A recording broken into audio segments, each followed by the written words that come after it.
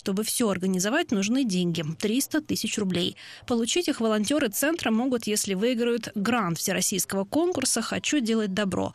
Поддержать детскую экоферму может каждый. Голосовать за нее нужно на сайте «Добровольцы России» до 15 февраля. Пока наш проект на 477-й строчке в рейтинге. Планируется, что детская экоферма развернется на базе станции юнатов.